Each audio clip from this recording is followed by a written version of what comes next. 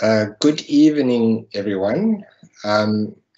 Welcome to the 2021 TB Davie Memorial Lecture on Academic Freedom. My name is Pierre de Vos, and I'm the acting chair of the Academic Freedom Committee, under whose auspices this event is held every year. It's a very important event on the UCT calendar, and I'm really delighted to welcome you all here for this event. Of course, we would really have loved to do this in person, but because of the COVID-19 pandemic, that is not possible. Hopefully next year, vaccinations permitting, we will again be able to do it in person. The program for the night is, after my introduction, the Vice-Chancellor will say a few introductory words. I'll then introduce the speaker, and then the speaker will deliver the lecture. At the end, there will be time for questions. So, and you can type your questions into the Q&A box. If you look at the top of the Teams app, you will see there's a little question mark. You can click on it and type your questions. So feel free to do so during the lecture, as well as at the end. But first, it's my task first to introduce the Vice-Chancellor, Professor Yunis. She, of course, doesn't need any introduction. So, Hetty, it's over to you for introductory remarks. Thank you very much, Professor Pierre de Vos. Members of the Academic Freedom Committee, students, colleagues, alumni, and friends, good evening. Dumelang, Molweni, Goeienaand, and welcome to this 55th TB Davie Memorial Lecture, which is hosted by the Academic Freedom Committee at the University of Cape Town. As Professor Pierre de Vos said, I'm Professor Mamokgethi Phakeng. It's always good to introduce myself, Pierre. Some people might be in the audience from Cambodia and they've never met me. So I'm a full professor of mathematics education and currently the 10th Vice-Chancellor of the University of Cape Town. Now I'm delighted that you could all join us this evening at our second virtual TB Davie Memorial Lecture, which again affords us the opportunity of welcoming guests from across the globe. This annual lecture, hosted by the Academic Freedom Committee, a committee of council, offers a platform for our institution to invite distinguished speakers to discuss a theme related to academic and freedom and human freedom. Tonight's lecture is presented by Professor Yunis Ballim from the Department of Civil Engineering at the University of the Witwatersrand. Professor Ballim is also the founding Vice-Chancellor of Soulplaki University, and his lecture tonight will examine teaching, learning, and student development in the context of academic freedom.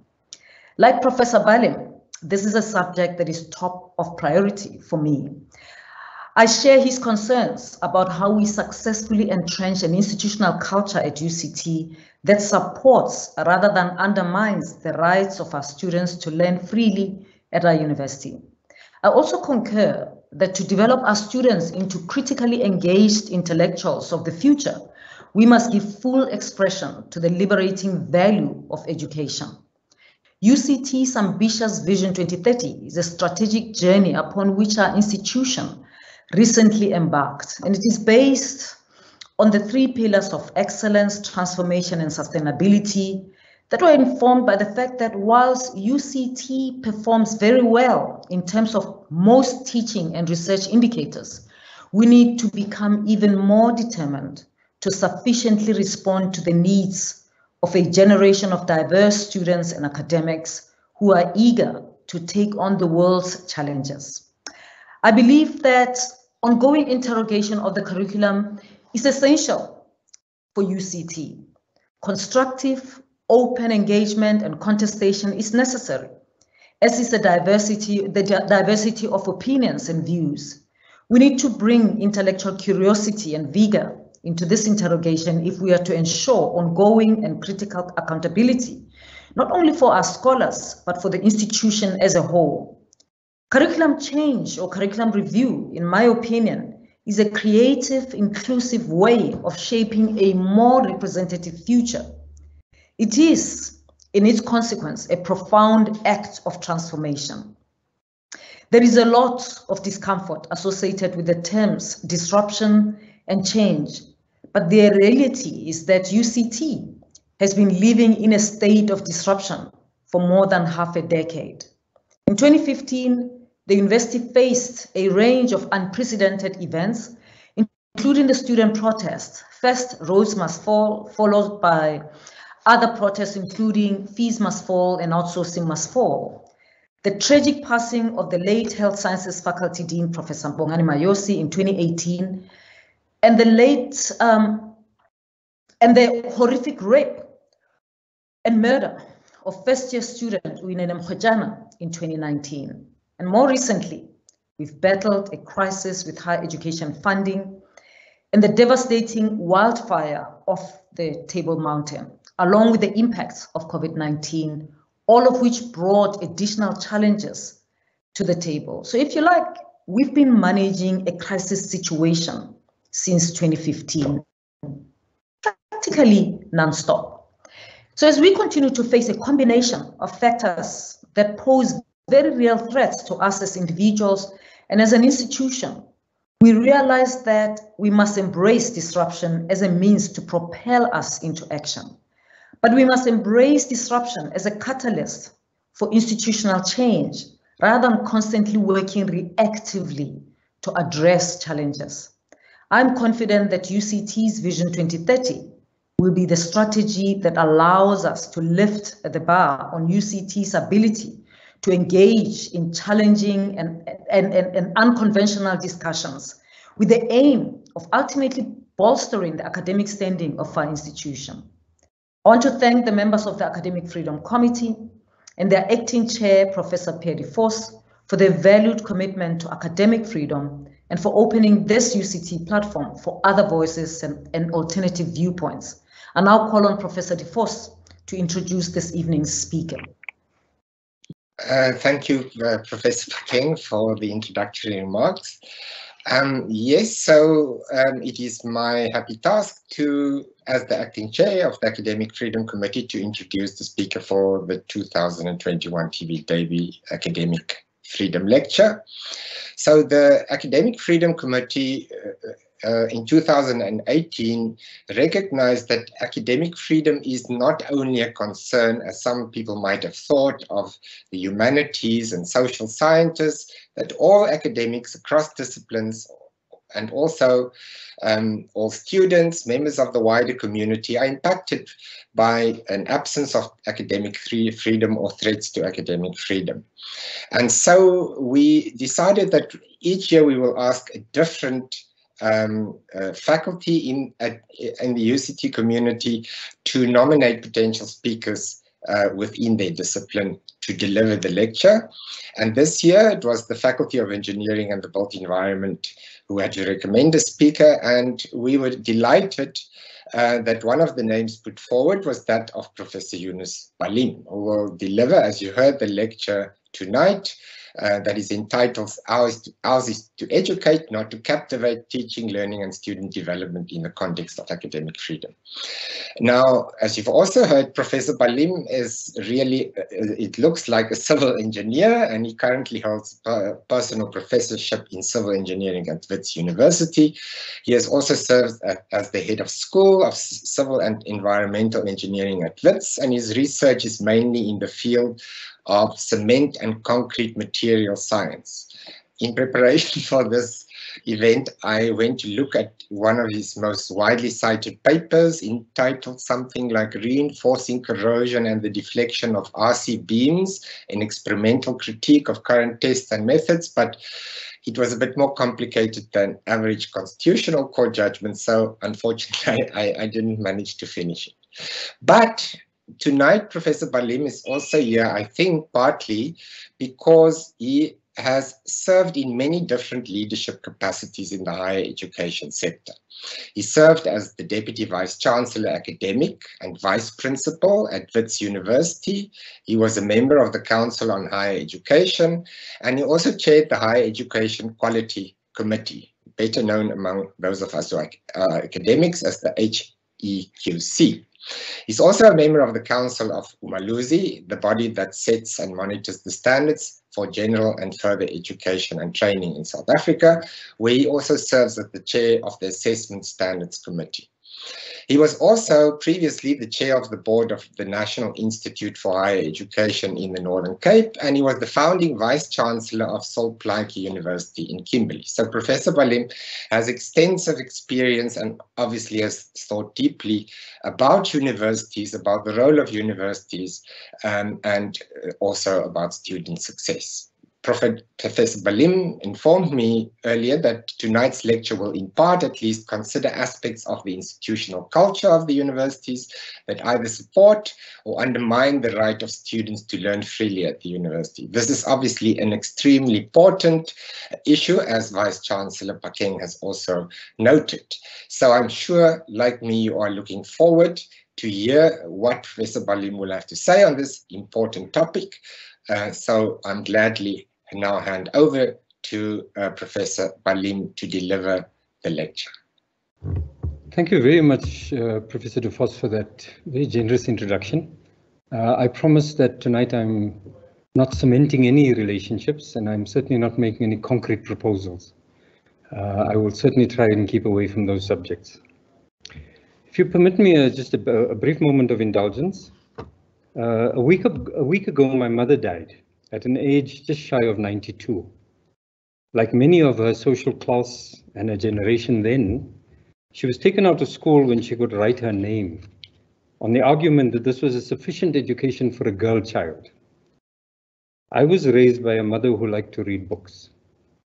In solidarity with all those who have and continue to struggle for a proper education, I would like to also dedicate this lecture to the memory of my mother. Thank you. Madam Vice-Chancellor, Professor Pakeng, in many different contexts and a past colleague of mine, the previous chair of the UCT Academic Freedom Committee, Professor Elelwani Ramogondo, and the current acting chair, Professor Pierre De Vos. I'm very thankful that you have chosen to invite me to reflect on academic freedom matters in a lecture that honors the memory and courageous contribution of Professor Thomas Benjamin Davie. There are times in human madness when those with their hands on the levers of power become unhinged, become convinced that the gods speak directly into their ears and that they alone are the custodians of the truth. Decisions about right and wrong are made in the trigger finger, and unspeakable hurt and horror are visited on innocent and powerless people.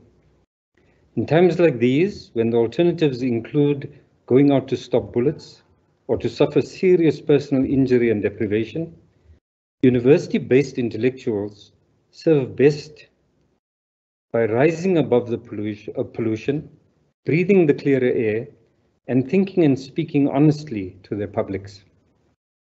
The era of totalitarianism and fascism in Europe and Asia during the early 20th century was a frightening experience for all humanity. But perhaps more frightening for us was the number of academics and intellectuals who went out in support of that brutishness. Julian Bender and Hannah Arendt have written eloquently on this matter, and an academic would do well to visit their writing on the subject. Apartheid was one such moment and a time in history. And Professor Davie chose to speak loudly when many of his academic and administrative colleagues in South African universities were either silent or actively supportive of state policy at the time. Professor Davie loudly pronounced that there is a corner in society called the university, where the shadow of unreason cannot be allowed to fall. Higher education in South Africa and indeed throughout the world is a better place for this. In no small measure, it is TB Davie's focus on this matter that allows us to draw a sense of noble dignity from the idea that we live in a country where the principle of academic freedom is captured in our constitution. To deliver a lecture that celebrates this legacy is a special honor for me. But Chair, the subject is broad and the time is brief. I do not intend in this lecture to deal with the nuances of the meaning of academic freedom, particularly considering the many layers of complexity that the modern world has added to its meaning and the ways in which universities are meant to operate in relation to the publics. While this complexity will impact on the subject of my lecture, my primary concern is with the nature and characteristics of a university that acknowledges and accepts the academic freedom as one of the foundational values to guide the processes, operations, and internal relationships of the institution. In particular, my concern is with the obligations that the principles of academic freedom places on a university in the ways in which it will approach the educational development of its students. And for their part, the reasonable expectations that students may hold in regard to the educational experience that they will find when they choose to register at such a university. To be clear, I will use the word values to mean the things that direct our decisions and our behavior in the absence of rules. The things that make you choose to help a stranger carry their heavy groceries across the road, for example. Importantly, it is easy to see that my definition is also open to negative values, such as selfishness or racism. And I will be referring to these negative values that are sometimes threaded into our institutional cultures. The conventional understanding of academic freedom in its TB Davie formulation confers on the university and its academic staff the freedom to choose what shall be taught, who shall teach, who shall be taught, and how they will be taught, really capturing the freedoms over both curriculum and pedagogy in the context of this lecture. However, relying on Isaiah Ballim's conceptualization of two forms of freedoms or liberties, and Isaiah Ballim uses these terms interchangeably, the TB Davie formulation confers positive freedoms on the university. The freedom to make choices and to do certain things. Thinking about the place of students in the framework of academic freedom requires a greater focus on the negative freedoms that students can reasonably expect to find in their learning experience at the university. These are the freedoms from something, freedom from harm, freedom from unwanted exclusion based on identity, etc.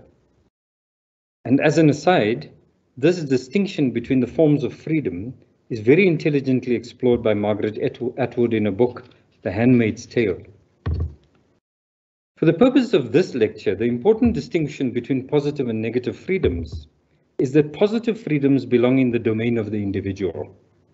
It allows individual agency to choose the path that the person or the institution deems best to achieve the ends that they have willingly opted to serve. Negative freedoms, on the other hand, belong in the domain of the authorities, of communities or societies or nations. We grant the custodianship of these freedoms to those in authority, and we expect that our freedoms from harm or from unjustified exclusion or discrimination will be properly attended to.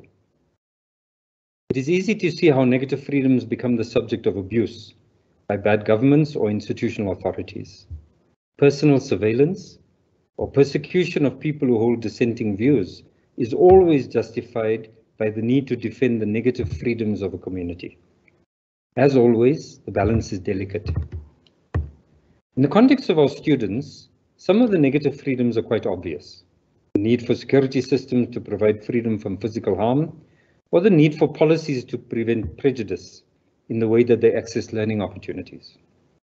However, I wish to stretch this argument a little further and to say that the principles of academic freedom also oblige a university to give expression to the liberating value of education by being proactive about ensuring that students have opportunity to develop the knowledge, skills, and habits of mind that allow them to maintain a skeptical attitude towards received wisdom and to be able to critically reflect on prejudice, dogma, misconception, both their own and those of others, in their living and working lives as graduates.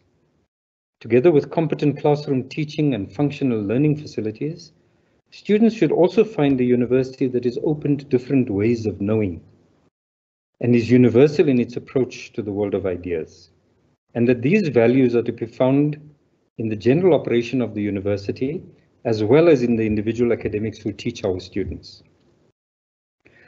Of course, I expect it to be difficult to find many universities in the world where the leadership will openly declare an institutional antagonism to the principles of academic freedom. Indeed, apartheid also made argument that racially segregated universities were not in conflict with the principles of academic freedom. But this is not what I mean by an institutional commitment to academic freedom. I rather refer to an institution that is consciously and purposefully wishes to go beyond policy statements and committee structures, and to try to ensure that academic freedom finds expression as value in the ways in which different sectors of the university community relate to each other in the teaching and learning process. Or stated differently, that these values will find expression in the institutional culture of the university as it relates to student development. I recall a CHE consultative discussion on the Higher Education Institutional Autonomy and Academic Freedom Project sometime in 2006, where Frini Jinwala was present. She had recently stepped out of the position as Speaker of the National Assembly and was perhaps able to express herself a little more freely in open forum. She asked a question which I will paraphrase as, can society trust academics with academic freedom at the modern university? This was a startling question, and it has stayed with me ever since. Not because it demands a yes/no answer, but because it sounds a repeated warning about how fragile academic freedom is, and how easily public confidence in our higher education institutions can be lost when we neglect the first principles of our purpose in the ways in which we live and work at the university. To my mind, the increased social violence and mayhem that we've been witnessing around the world over the past decade or so is a manifestation of the loss of confidence by general populations in their social institutions that in many ways have not delivered on the promise of a dignified life for all. We have to ask why angry protesters run past a church or a mosque or a temple, to burn a school or a clinic or a library. It is important that we act to sustain the confidence of our public in the value of what we do as universities, so that what we do is worthy of their support and of their defense. In many ways, this need to attend to the confidence of our public, and by that I mean those to whom we speak and those on whose behalf we often speak as academics and intellectuals. That will frame much of the argument that I try to make in this lecture. In thinking about the institutional culture of a university, it may be helpful to describe this in 3 layers of experience by the people who engage with the university. The first layer relates to the experience of a casual visitor who spends a short time at our university, the parent of a student, say, or possible donor or a likely research collaborator from another university. Such visitors will consciously or unconsciously acknowledge the state of the buildings, the neatness of the gardens, the posters on the walls that make statements about institutional values, or carry invitations to lectures, art events, or protest meetings. They may even get a glimpse of the state of the teaching spaces, student residences, and possibly even the research facilities.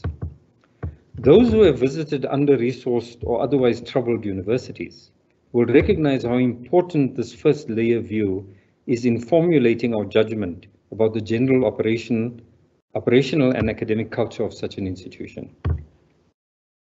The second level of institutional culture relates to the formal regulation of the relationships between different sectors of the internal university community, the academic, human resources, and operational roles, the policy statements of the university, and the ways in which these are meant to regulate the power and authority of relationships across the institution, including, for example, the role of the Vice-Chancellor in determining the content of individual courses. That's a real example, by the way, that I have encountered. These roles are also meant to describe the requirements and processes for accountability by staff and students. Whether you will be called out for smoking in the hallway, or playing your music too loudly in the residence, or how academics are to account for the study performance of their students in their classes. The third and more important layer on which I particularly wish to focus is the second complex network of unwritten rules that direct individuals and committees into making choices while creating the illusion that those choices were rationally or freely made. These are what Slavoj Zizek refers to as the meta rules that make up the habits of a society or a community, including things like the rules for what is to be taken as polite behavior, or the subjects that we are not to speak about in open discussion, and that may only be mentioned in low tones in private conversations. To quote Zizek more directly, and here I'm quoting, every legal order or every order of explicit normativeness has to rely on a complex network of informal rules, which tells us how we are to relate to explicit norms, how we are to apply them, to what extent we are to take them literally, and how and when we are allowed, even solicited sometimes, to disregard them. Close quote. Trying to pin down these meta rules is much like the proverbial attempt at nailing one's porridge to the wall. You feel its effects, positive or negative, without being able to point exactly to the thing or the behavior that stimulated your feeling. Early in my university career, I was thrust into academic administration and appointed as the Assistant Dean for Undergraduate Admissions in 1994. I was keen to encourage greater participation by Black students in engineering studies, an objective that found expression of support from the faculty leadership at the time. However, for some of my proposed approaches, a fellow academic or administrator would say something along the lines of, "That's not how we do things at WITS." Aside from the question of the way we do things at WITS, of how the way we do things at WITS became the way that we do things at WITS, it was more interesting for me at the time to consider how the unwritten ways in which things are done at WITS became infused into the psyche of mid-level academic and administrative staff at the faculty level, so deeply infused as to almost automate their choices on matters of practice and strategy. All institutions, of course, can speak of the unique ways in which they do things to arrive at the same outcomes as their neighboring institution. And this in itself is not a bad thing. It is good that our students leave us with a distinctive flavor, if you will, of what it means to be a UCT or a WITS or a UWC graduate, and that this flavor will include the particular habits of mind and values that the university wished to develop in its graduates. But ensuring that the impact of this flavor is always positive demands an acute awareness, particularly on the part of institutional leadership at all levels of the university, of the nature of this complex network of informal rules and the need to consciously and continually act to direct and shape its character. It's not difficult to recognize that my characterization of the layers of institutional cultures locates the habits and patterns of exclusion based on identity in the third layer, where the network of unwritten rules for normative behavior has been constructed over time.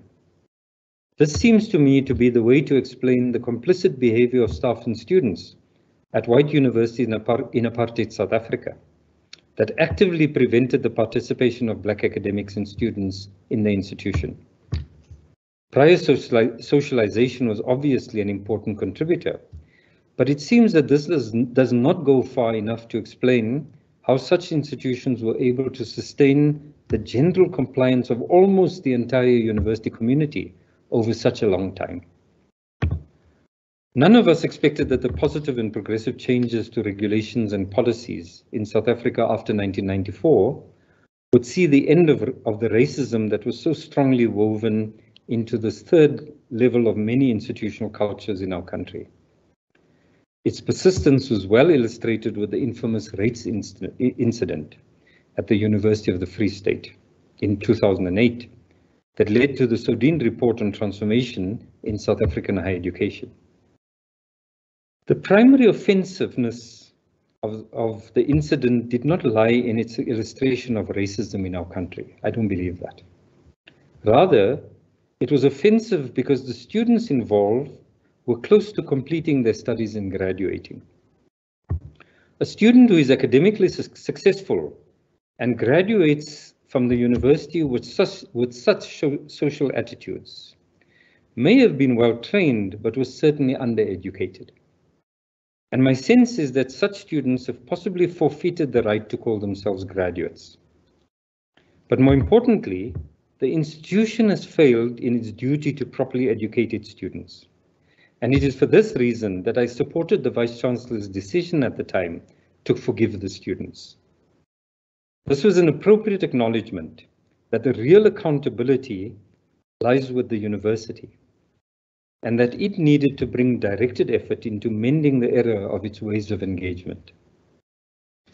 There are a few further points to be made from my reference to this UFS incident, and of course the many other such instances at universities that happen not to make the media headlines.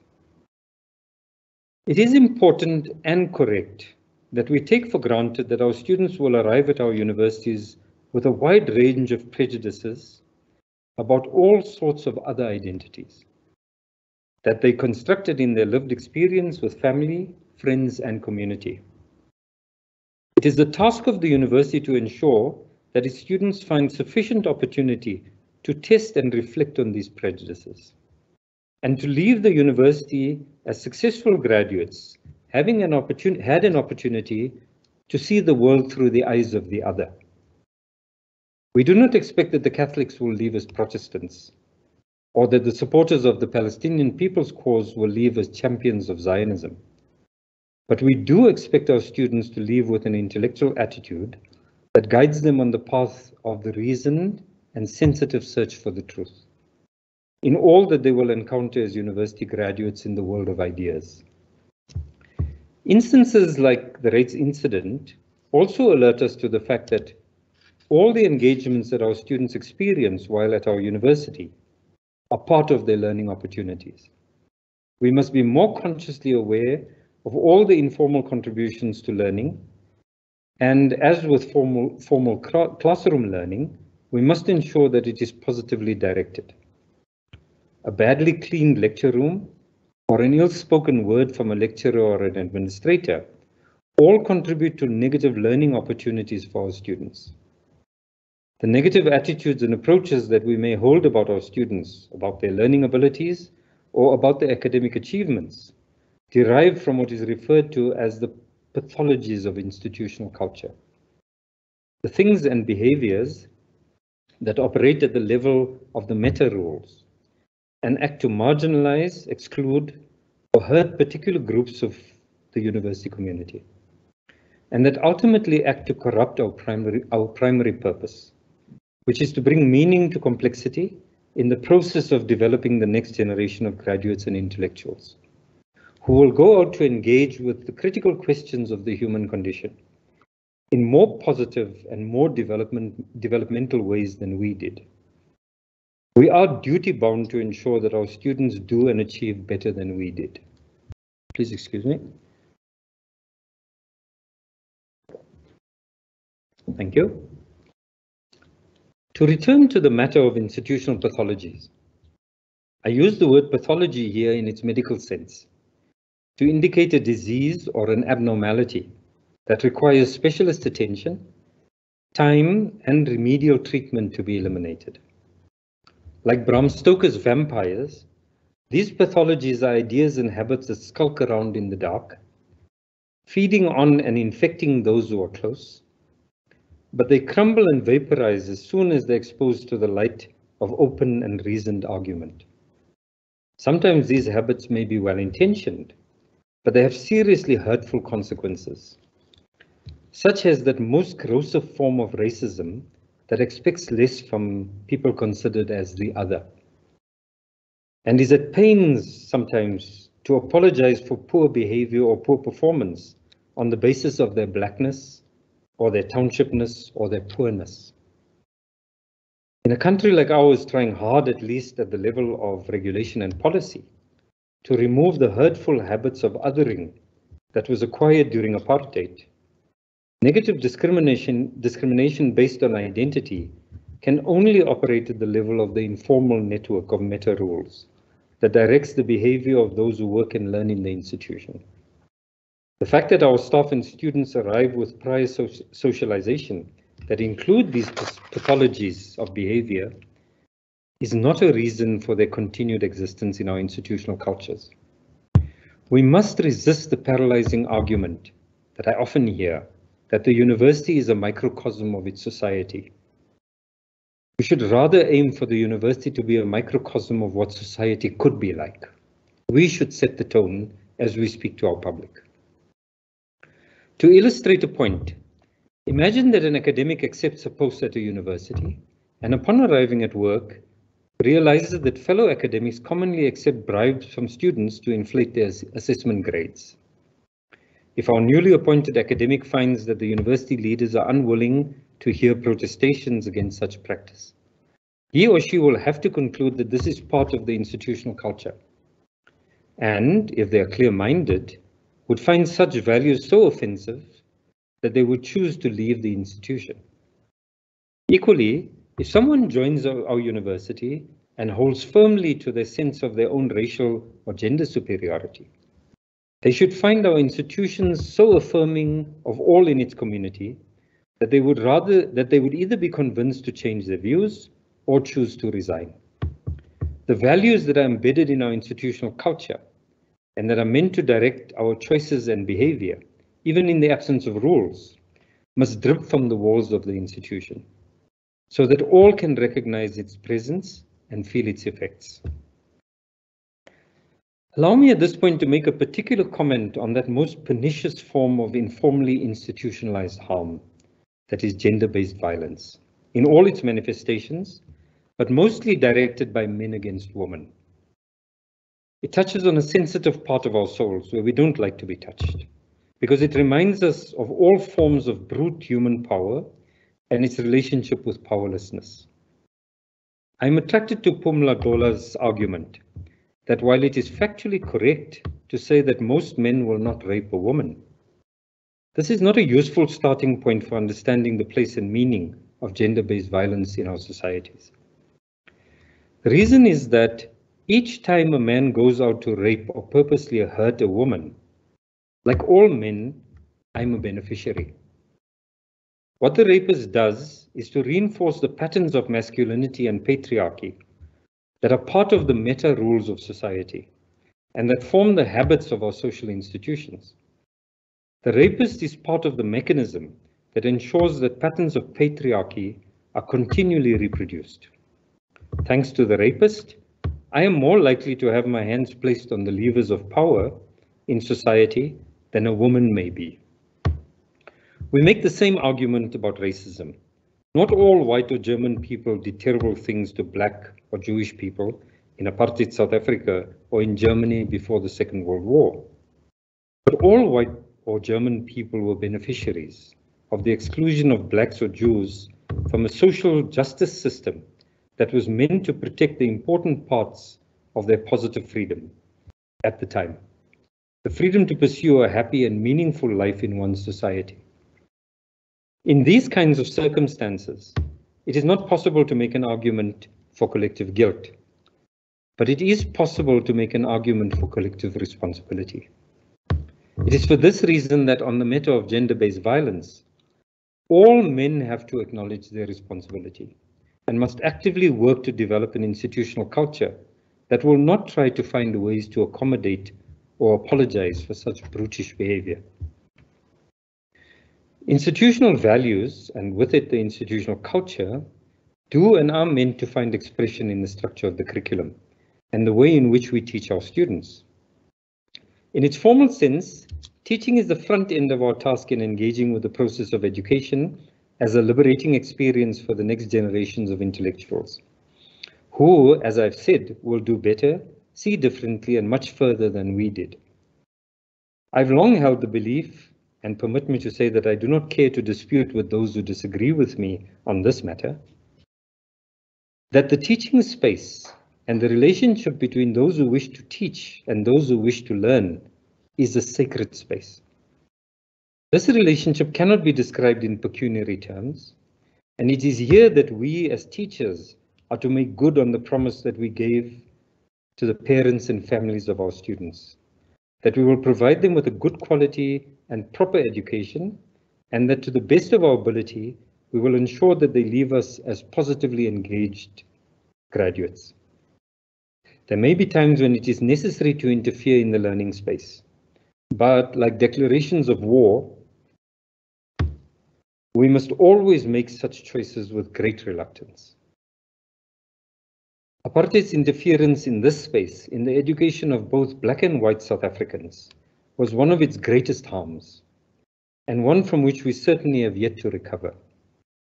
Political movements around the world who are driven by one or other crackpot dogma and who turn children into soldiers or keep girl children out of school will visit equal harm on the heads of their fellow citizens. In reflecting on the form and process of teaching and learning at the university that has chosen to actively express the principles of academic freedom in all of its functions, it is important to keep in mind Max Weber's caveat about the limits of a university education. A university education is not meant to answer the big questions that all human beings are required to respond to. Who am I? How should I live? What choices should I make? These are questions that our students must answer for themselves. And at the broader level, our task is to give context to such questions and to develop in our students the reasoning ability to arrive at defensible answers in a world that is complex and frighteningly ambiguous. It is in this sense that I have argued in the title to this lecture that ours is to educate, not to captivate. Not to make our students captive to particular worldviews, particular social or political views, or particular forms of knowledge about the empirically observable world. Of course, this does not mean that those who teach should pretend to be completely neutral on all matters of debate or dispute. Such an approach may well cause more harm to the learning experience of their students. My sense is that teaching in the context of the liberating value of education means to enable our students to positively engage with the unfamiliar, while also helping them to see the familiar in unfamiliar ways, and encouraging in them a skeptical attitude towards all received knowledge, including the theories and hypotheses that they receive from us.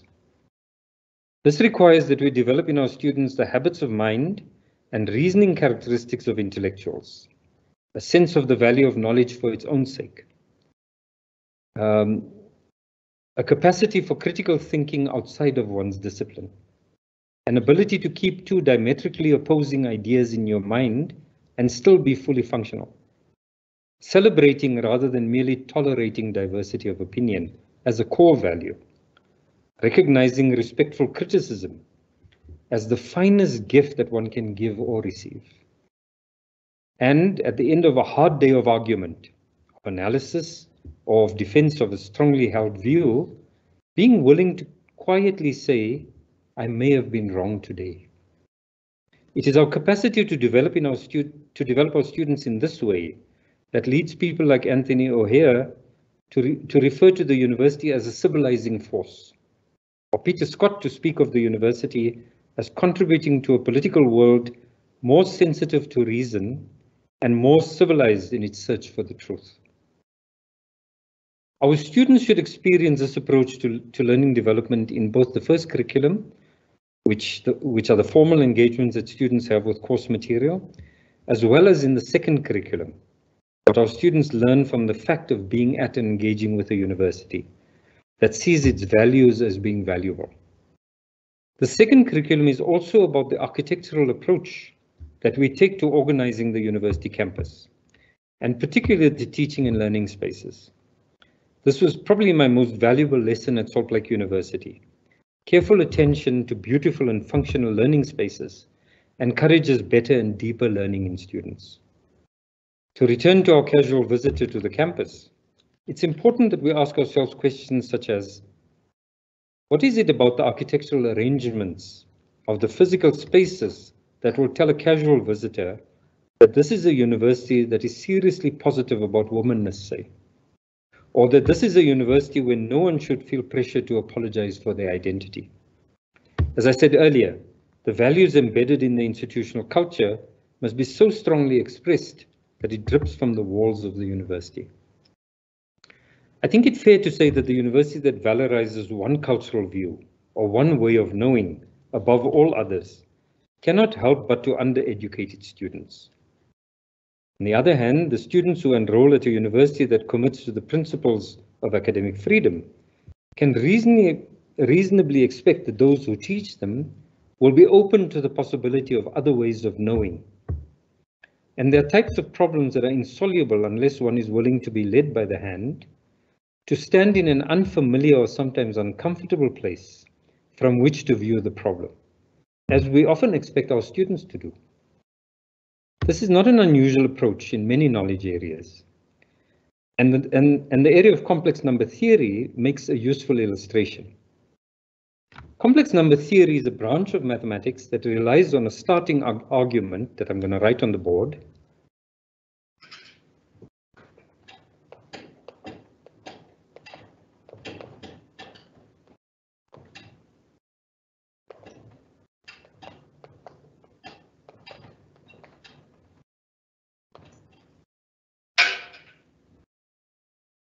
Complex number theory relies on the equation, I hope you can see it on the board, x squared plus 1 equals 0, and it says that it has a solution.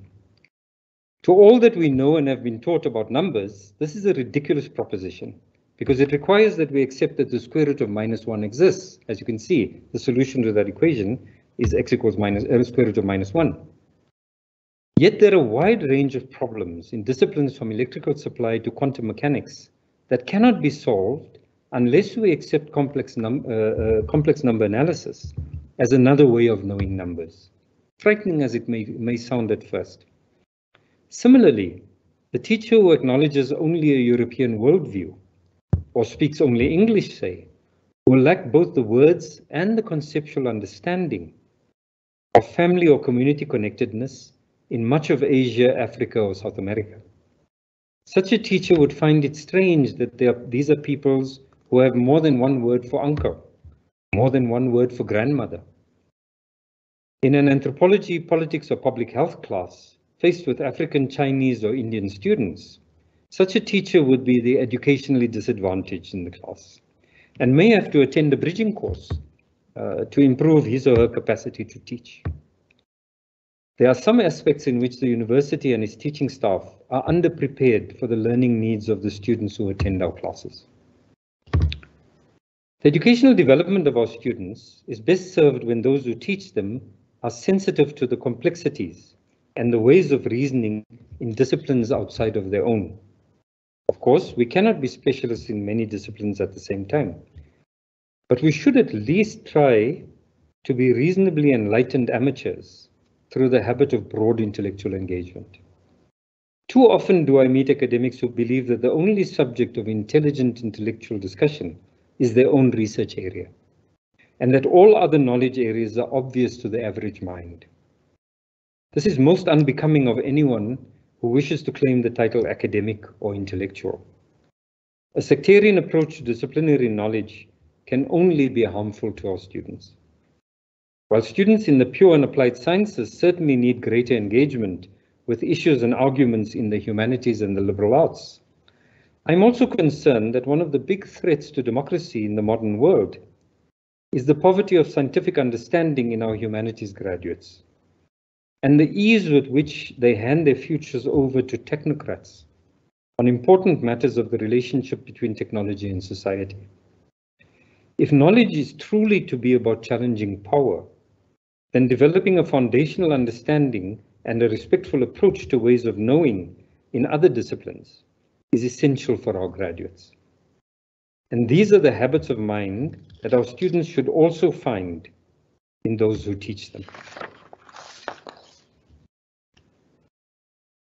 Chair, a final word on the liberating value of education and its relationship with the decolonizing project. I have elsewhere expressed my concern about the willingness of recent discussions on decolonizing the curriculum in South African universities. My primary concern has been that the discussion confuses the curriculum with the content of the curriculum, and as a consequence, focuses particularly on curriculum issues in the humanities. There's a level of silliness in the idea of removing Shakespeare or Western science, whatever that may mean, from the teaching activities at a university. And in this context, it is worth taking a mirror reflection from Aimé Césaire's caution to European intellectuals against their self-satisfying reductionism, which he said has the potential, and I quote here, to amputate man from the human and to isolate him permanently in a suicidal pride, if not in a rational and scientific form of barbarism. The close quotes. You will have to excuse Césaire's gender bias in that quote here. But we must also note his point that rationalism and scientific method can also be instruments of barbarism. Scientific method can be brought in the service of unspeakable purposes, and we've seen that throughout the world in many contexts. The decolonizing project is better framed around the task, as Ngugi wa Thiong'o describes it, of decolonizing minds. It is here that the university can make its most significant contribution to its public, through the educational development of graduates who will stretch the front end of human endeavor with warm hearts and with fine minds, and who are always awake to the big questions of human suffering, environmental sustainability, and the relationships between power and powerlessness. But this requires that we as university teachers develop our own understanding and our commitment to the idea of a university that holds academic freedom principles at the core of its values. To be fair, our students deserve no less. I thank you, ladies and gentlemen. Thank you very much, Professor Ballim, for the really thoughtful intervention. As I said, there will be time for questions. There's been one or two questions typed into the question page already, the Q&A page. So I will put a few of them to you, and hopefully you can respond. Luiso said the question possibly is one of concern about an abuse of academic freedom and a lack of accountability, I assume, by academics. What is your view about the tension between academic freedom, the freedom to teach and research what you want, and academics not really being accountable, as I understand it, to create that university that you spoke so eloquently about? Thank you. I mean, I think that's a real concern, and I raised the question that Frini Jinwala raised about, can the public trust academics with academic freedom? I was at a discussion at WITS once, and I was making an argument for foundational values, and one of the academics in the room, I think it was an economist, said, but a university is a place where we don't share values. I was a little bit sharp on my feet that day, because I said to him, well, if I agree with you, then that's a shared value. And I think that's an important point to make. An institution must, you don't have to write this down, but there must be a cluster, a handful of shared values where the institution feels beyond which it will not go. An academic who arrives saying that they refuse to teach a class that has women in it or gay people in it, well, there's just no conversation we're having. You better have a weapon in your hand, because that's the only conversation we're going to have. If we can't agree on the first principle, which is that every person as individual and as member of a community deserves the right to a dignified life. If we can't agree on that principle, then no conversation is possible. So academic freedom, of course, comes with limits, as all freedoms do. And there is a space in which some things must be considered as not negotiable. And academics have to rise to the challenge. Academic freedoms bring the freedoms that all citizens would normally enjoy. But even as we express our freedom and living in a community, we acknowledge the fact that there are limits to those freedoms, and that at the interface they must be negotiated. So no, I don't have any direct answers, and I don't think that there is a formula that would give us the answer. I do think that this is one that institutions must continuously be negotiating.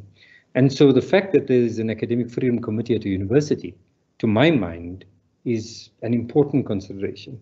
And it seems to me that that's where the debate should be happening. I hope I've answered the question. Thank you. Thank you, Professor Ballim. So Betty Ann has also posed a question, a more practical question. Would something like a compulsory philosophy course in the first year help to develop the kind of critical thinking and this ideal student or the ideal product of the ideal university that you envisaged? Of course, there have been significant movements in this area. Concerned that engineers are not sufficiently attuned or aware of the forms of debate in the humanities. The arrangements now at all engineering programs is that we have compulsory courses that have non-engineering context, non-management context, and students are introduced. And I mean, I do think that those are useful, but I do think also that they have limits. The fact that a student attends a course does not necessarily mean that that course will influence a student's behavior. Many of our students in law, accounting, etc., attend courses on ethics. We can sometimes ask, well, their behavior doesn't always reflect the fact that they actually did attend a course and passed it, by the way. My argument is rather that the approaches should be infused into the way we teach. And I don't want, just as I'm concerned about creating a corner where we say, a bit like my concern with academic development programs, that's a corner where certain people go to be corrected or fixed. I rather think that the way in which students engage with all our teaching, with all the learning opportunities, should be directed to infuse the kind of openness to other ways of knowing. And it is possible to do that. It's possible to do it in a mathematics class. I really do. And I do think that for me, and I want to express this as a concern, I know it's difficult to repair it, but I worry that we've taken our medical students off to a separate campus at many of our universities. They never have a chance to sit next to a philosophy student in the canteen. They don't sit next to a physics student. They don't engage in debates on matters that young people should be concerned with, in conversation with what must be the exciting world of being in the company of fine young minds. I must say that was my experience of university. Was this astounding feeling that I was in the company of people who were much, much smarter than me, and that I had the opportunity to share in their ideas, to consider their views. And when we start isolating our students in both the first and the second curricula, I think we do harm to our students. So while I think these courses help, I don't think that they should be the only strategy for responding. Thank you. Okay, thank you for answering that question.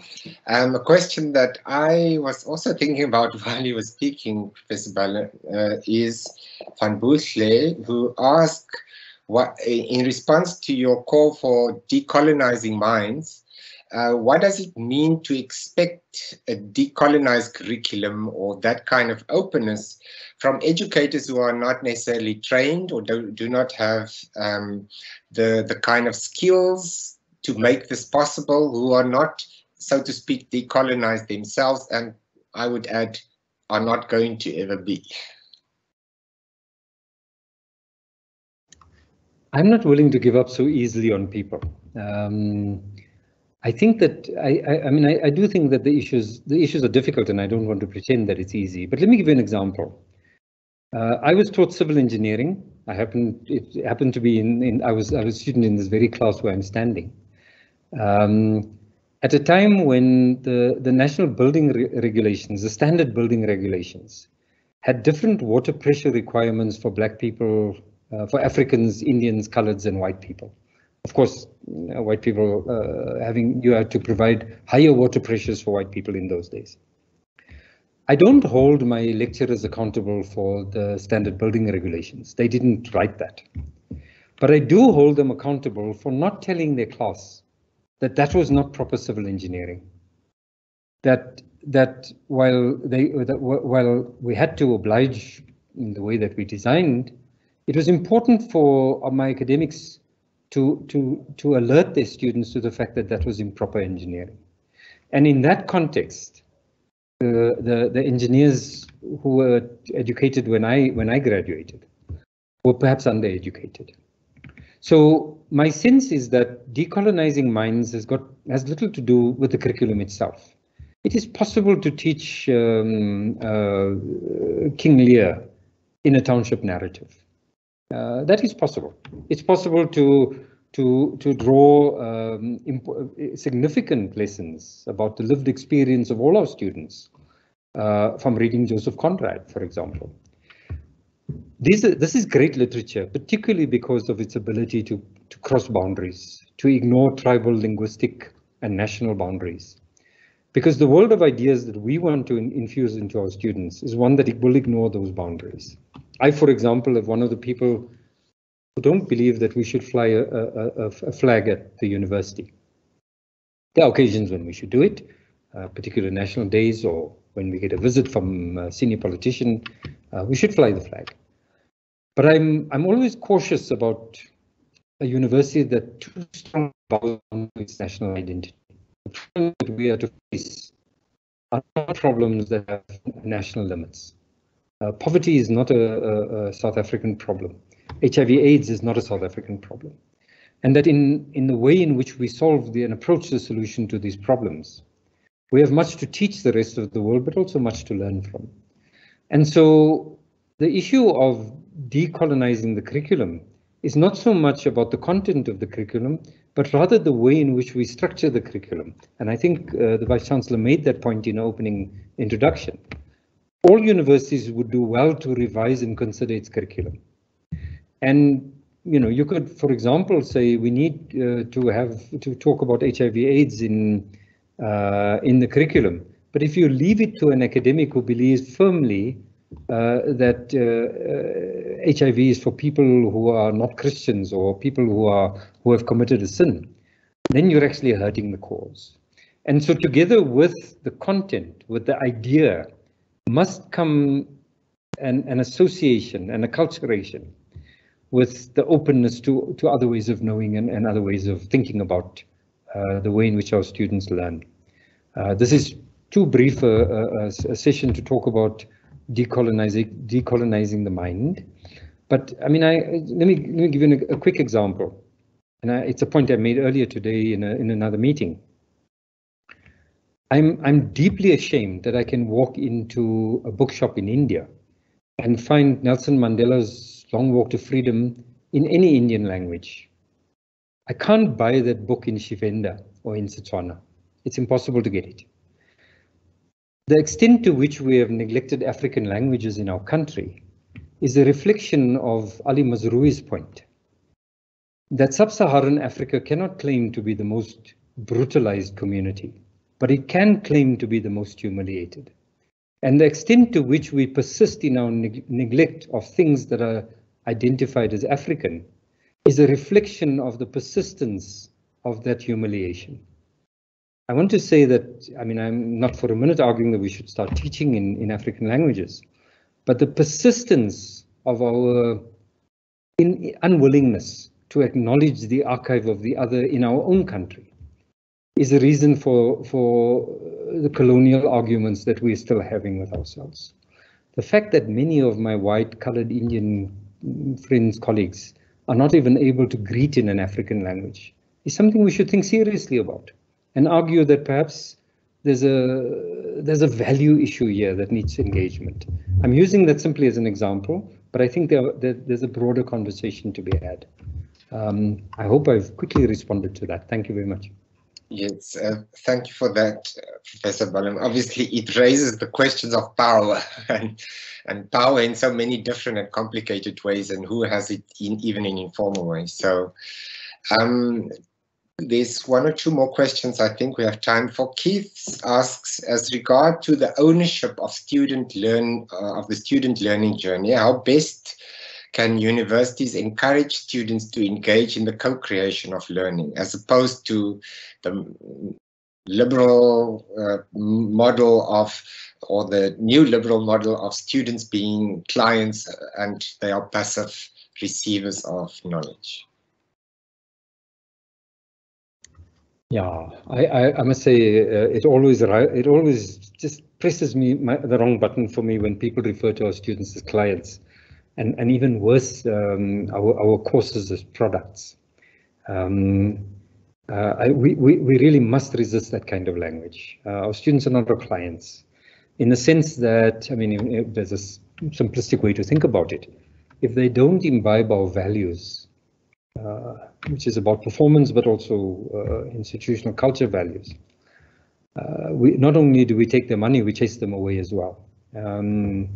And I think it's important that we not think of our students as clients.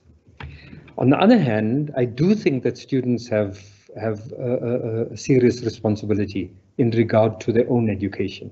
Of course, it may be improper to ask a first-year student to do this, but as students progress through the curriculum and advance through their studies, I've always been concerned that I don't find students standing with us shoulder to shoulder in defense of the quality of the program. It worries me when that happens. The international comparability of our degrees is as important to the university as it is to our graduates. Whenever a university experiences a breach in its security systems and a report comes out that somebody faked a degree or was able to access the IT system and print a fake degree qualification, the loudest protests come from our graduates, because what we've done in not attending sufficiently to the integrity of our systems is we've compromised the quality of the degree that they've left with.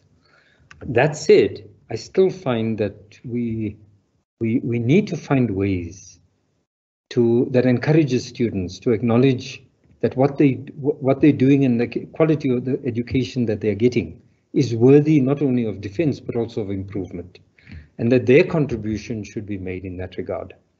Can I say that it was with that in mind that I made the comment about that corrosive form of racism that expects less of other people? I mean, I occasionally hear stories about black students who prefer white supervisors because white supervisors expect less from them. And the white supervisor may even help to write the thesis, etc., etc. I really find that disconcerting, and I think that we need to be careful that we don't fall into that trap, and that actually it is the duty of students to stand up and say that is not acceptable in the way that I expect to be educated. And so part of it is about taking our students along with us. Part of it is about student leadership engaging more consciously, more progressively about the way in which, not only the way in which they are taught, but the way in which the next generation of students will be taught at this institution. And that's an important point. Most of the conversations about institutional transformation actually have little to do with us. By the time the impact is felt, we probably won't be here. Some of the younger academics may be, but certainly most of the students will have left. But custodianship of the institution for the yet unborn is the duty of all of us, including our students. So yeah, I do think that we can do a lot more about that. As I say, I have no concrete proposals on that subject. Thank you. Thank you, Professor Ballim. The difficulty of making also students excited in ways that makes them do more than they otherwise would have done is one that many of us live with.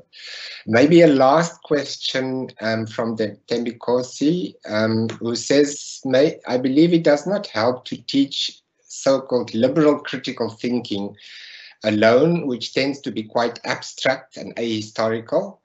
What do you think about the proposition to teach critical thinking together with the kind of theory? Otherwise, we cannot succeed in decolonizing or reimagining how the world should change in this way. Yes, I don't know if you have an answer to that. Yeah, It is. I mean, there's an easy answer. Yes, of course, I agree. But I expected that the person who raised the question didn't intend that. I think I agree. What we don't want is critical reasoning ability of people who sit under trees all day and think about super ideas that only the high-level philosophers should be the custodians of. That's not what we intend to do. I mean, I do think when I use the word intellectuals, I'm using it in the way that I think Gramsci used it, which is sort of the critically engaged intellectuals. Those who go out and using intellectual effort make society think differently about what it does or what it used to do. And in that sense, everybody, all our graduates qualify. Engineers, philosophy students, humanities graduates, lawyers, all will go out and bring intellectual effort into the ways in which society thinks about what it does. But if we think about the harm that we are handing over, the harmful world that we are handing over to the next generation, we have to ask ourselves, what choices did we make that allowed us to damage the environment as badly as we have? What were the choices?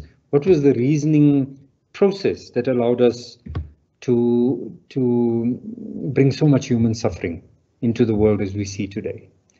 How did we allow those in power to get away with such brutish approaches? I mean, the collapse of the global economy in 2008, 2009 was a cynical event. It was about giving poor people debt that the companies knew could not be paid, then kicking them out of their houses when they couldn't pay, and then very cynically taking that debt and trading it as a commodity. My sense is that the people who arrived at those decisions were all university graduates. What we have to do is ask ourselves, we're not going to solve this problem in the next few years, but how do we change views that reminds our graduates that a balance sheet is a representation of reality, like an equation. It's a representation of reality, it's not reality. And it requires, a balance sheet, like an equation, requires that we read it through the lenses of our values. And hopefully accountants will be, as I said, a little more sensitive. Bankers, those with their hands on the levers of financial power, will be a little bit more sensitive about the impact of the decision on the most marginal in our society. And I do think that is that level of critical reasoning, together with the theory that goes with it, that must be infused into our day-to-day interaction with our students. Again, that was a question that is probably a subject of a very large lecture, but I hope I've added and made a contribution to the discussion. Chair, if this is the last question, then I want to say to the audience, I do hope that I've shone some light on the subject that you found interesting. And I think my email is quite easy to get, so if anybody still has further criticism, and I look forward to your criticism, I'd be happy to receive an email. Thank you very much.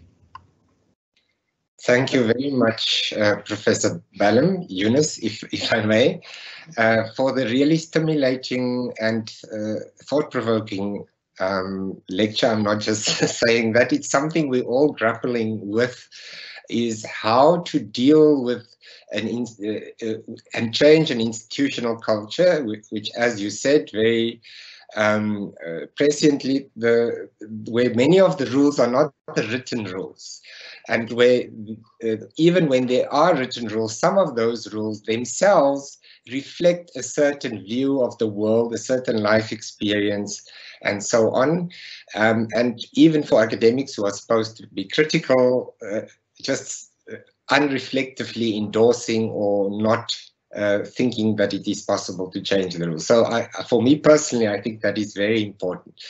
The huge challenge I think that many of us face in the university is the question of how to create this wonderful place where there's a real critical contestation, where things are open, in an environment in which some traditions, intellectual traditions, epistemologies and so on are dominant, and where the marginal, so-called marginal voices are not heard or are not taken seriously or taken up, sometimes out of defensiveness or for whatever other reason. It is a huge challenge, I think, for the university to, with what we have, to make that the university more vibrant and to make us all more open to even to the ideas that we don't know about or not know enough about. So on that note, once again, thank you very much for agreeing to do the lecture and for the wonderful input. And also thank you very much to the audience for attending and for the very interesting questions. I'm sorry we couldn't get to every question, but I tried to select at least a representative sample. It is wonderful that the staff, students, and the UCT community can come together like this, although unfortunately not in person. Thank you very much to everyone, and good night. Thank you all and good night. Bye-bye.